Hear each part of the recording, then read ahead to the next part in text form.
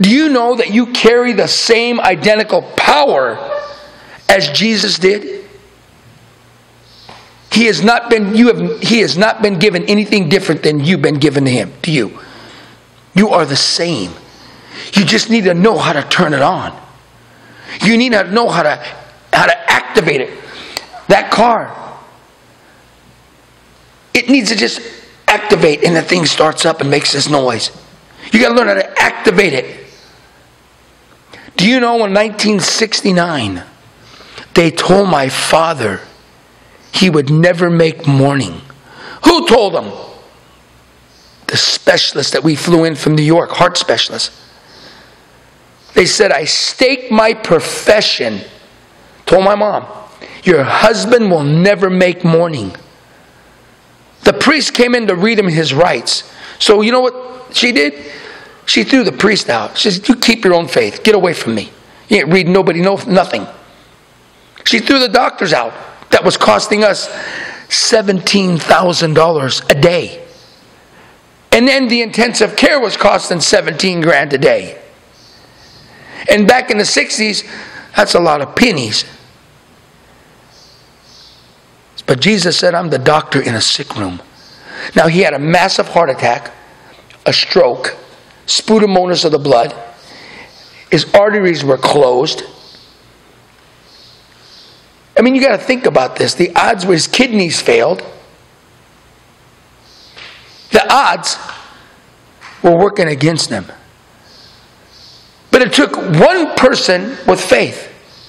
Well, the Bible says, if you have as much faith as a mustard seed, you can say to a mountain. What mountain are you talking about? Whatever you're dealing with in life.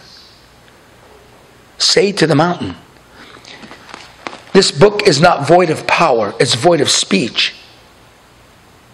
When you speak what this says, the atmosphere around you changes. God says, if you speak my word, I will change laws, rules, and regulations. Why? Because God said, I framed the world with my words. And his words are anointed and powerful. The world recognizes that power. So when that power is spoken again, it goes, wait, I've got to conform to what it's saying. This is why we have the advantage. But see, the thing that disconnects that advantage is your thoughts. Everything will hinge on a thought. Satan will go, yeah, but what if? Because Satan has no power. I'll just fight the devil, Brother Sammy. The devil has been defeated. He's in the pit of hell. What are you trying to fight?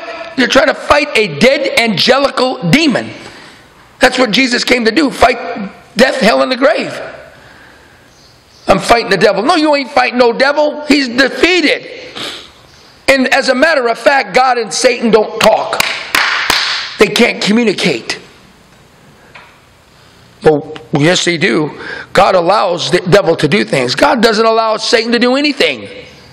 God and Satan don't communicate, guys. Understand the spiritual realm. You guys have been in the natural realm too long. That's why nothing works for you in the natural realm.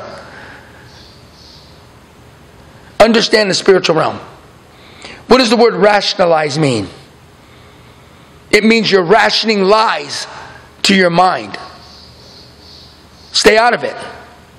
Keep your mind out of it. Proverbs 3, 5, and 6. Trust in the Lord with all your heart, and lean not on your own understandings.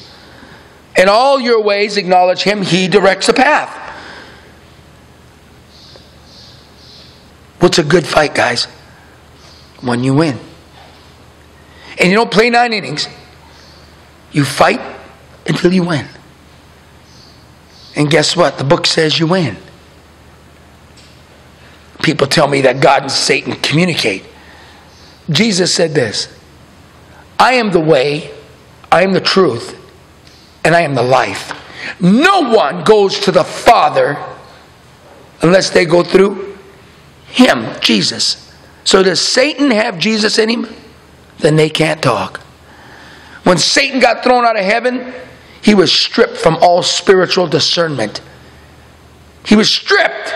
If he had power, he'd destroy everybody right now. He'd have destroyed Adam 7,000 years ago. Satan's not a god, he's a falling angel. Know who you are.